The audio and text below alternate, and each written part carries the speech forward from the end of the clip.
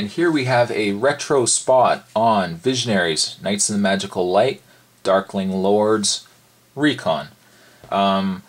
Originally I was only going to touch base on the 8 figures from the Visionaries line, just the ones that were sold on their own. The characters such as Reekon, Ektar, Feral, and Mortrid, all the pilots of the vehicles that came with the vehicles, I was going to do the figures at the same time as when I did the vehicle reviews, only because they weren't sold separately. The reason why I kind of made an exception with this guy was basically because I already know in advance that the Dagger Assault is going to take a lot of time to review. It might even be a 2-parter, considering that with YouTube I can only do a 10-minute review. So I just figured I'd maybe do this guy on its own, or on his own. Maybe I could touch more base on him. I could get a little more into detail that, you know, whereas I wouldn't be able to do it if I did the vehicle and him. He would basically be rushed.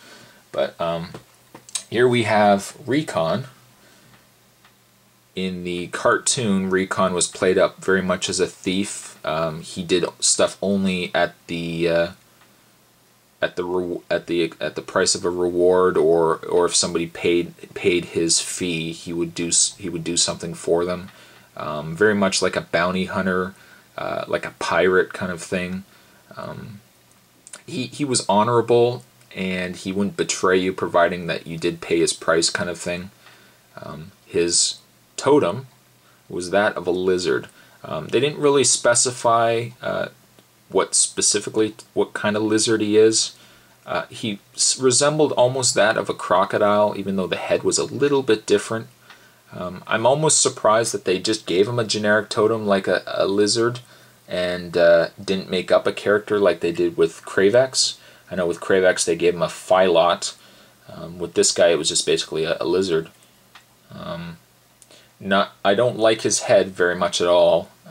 I don't really like the heads on most of the Visionary toys. They are very, they're not show accurate, I'll say that.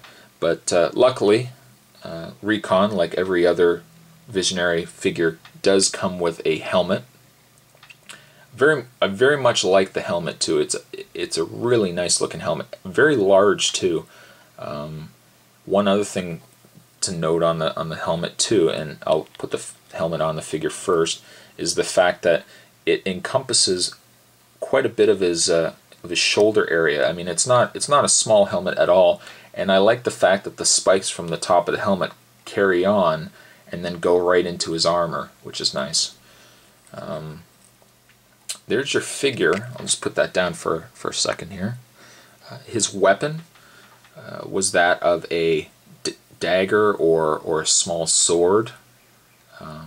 It was like a serrated sword as well. It's pretty nice. All the Darkling Lords all had a gold weapon. Their power staffs, except for of course this guy, were all gold as well. The Spectral Knights, of course, were all like a silver. So their weapons were silver, their staffs were silver. Reekon also came with a file card, which gives a nice picture of Reekon on the side there with his lizard totem. Now, just want to read on here about Reekon. A treacherous lord that will do anything to eliminate the Spectral Knights. So full of guile is he that Merklin gave him the ultimate command of Dagger Assault, the most awesome and powerful battlecraft in the Darkling Lord Armada. Mystic personality, represented by a lizard, this evil lord can slither in and out of Spectral Knight defenses, coldly creeping into heavily secured areas. His vehicle power is, of course, he was the pilot of the Dagger Assault. It says Dagger Assault has a dungeon that siphons the magical powers from the captured Spectral Knights, leaving them powerless. If you watch the cartoon, I know I religiously followed it. The Spectral, or the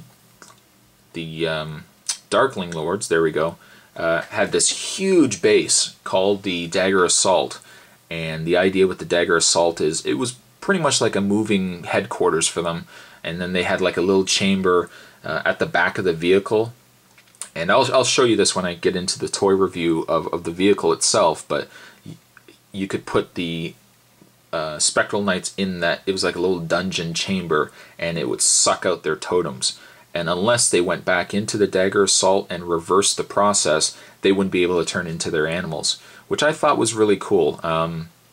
It was nice that two members of each team didn't have staffs, but they were granted the ability to activate technology. In the cartoon, they only had 2 vehicles each. The Dagger Assault and the Skyclaw were the Darkling Lord's vehicles, and then the vehicles for the Spectral Knights were the Capture Chariot and the Lancer Cycle. And then, of course, like I said, Reekon could pilot either one, so could Mortrid. And then on the other side, Feral or Ektar could pilot either one of their vehicles, and vice versa too. Like they could pilot any vehicle really, which was an asset to the teams, because as soon as the Age of Magic came in, no vehicles could work. All the electricity died. But if we go quickly back to his file card, one thing of interest is the fact that they've given him a summon for the magic extractor. Now in the cartoon, he never needed to say this summon in order to extract the magic. It was just a case of throwing the Spectral Knights in the chamber. I think he pressed the button, and then the magic would the totem would suck out from the Spectral Knights. But his summon was, "Flay the flesh, lay bare the bone. Upon this field, let grief be sown." Fairly morbid there, but there you have Reekon. A nice figure, a great asset. I mean, especially seeing as what he comes with is that ginormous Dagger Assault. Like I said, I'll be touching base on the vehicles as well. Those are on their way, and I hope you guys enjoy them. In the meantime, I'm going to wrap this video up, and that pretty much concludes all my Visionaries toys, at least the figures, and I hope you guys enjoyed them. That was a retro spot on Visionaries Knights in the Magical Light, Darkling Lords, Reekon, and I'll see you guys next time.